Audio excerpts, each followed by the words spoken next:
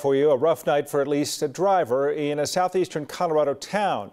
That's because he tried to switch seats with his dog after being pulled over on suspicion of DUI. Now, it happened in the small town of Springfield. That's in Colorado's southeastern corner.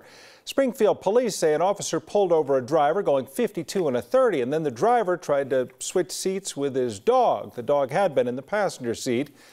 They said they were trying to get from Las Animas to Pueblo, but got lost. Well, they were, because as you can see on the map, Springfield's in the other direction. The town's actually closer to Kansas, Oklahoma, Texas, and New Mexico than it is to Pueblo.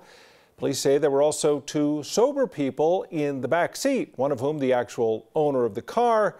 Springfield's police chief says he doesn't know why one of them wasn't driving.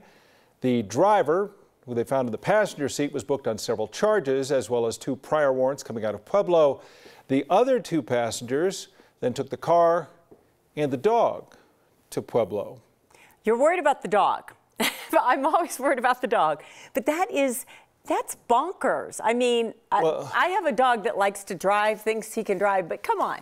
Not every crime comes with a criminal mastermind. It seems like no, it does not. Depending on the status of the person who switched, the dog may have been a better driver. The dog may have been the better driver. So, but good to hear the update from Springfield, Colorado.